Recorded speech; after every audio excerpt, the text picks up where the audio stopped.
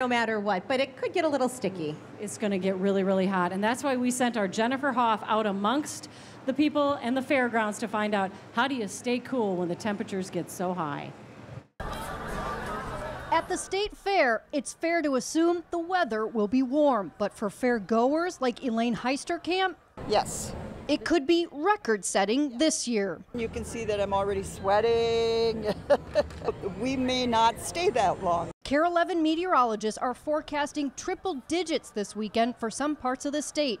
And if that happens, it would be the first time this year. Already, there have been 27 days in the 90s. Our record day for heat here at the Minnesota State Fair was actually all the way in 1931, where it reached a total of 105 degrees. So that is the year that holds the record. The fair spokesperson saying there are 8 misting stations and 2 buildings with air conditioning, along with free water stations, if that's your thing.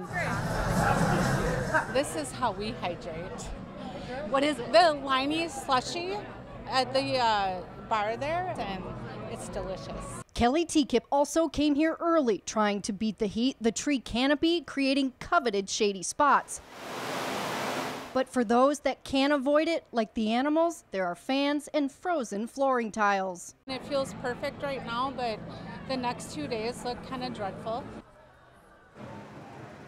Okay, to be serious for a minute, because, you know, the fair can be a lot of fun, there are 2 first aid stations that are on the grounds, and then they also have a dedicated 911 dispatch center. So if people do need medical attention, that is here. But I just go and get the beer, usually, if I'm feeling that beer in the story. I had to wait until I'm done with this story, so I'm going to go get that. Yeah, why don't you go do that? You've earned it today, Jennifer. It's a hot one, though, in all seriousness. It is a hot one. People do need to be careful with it. Jennifer, thank you.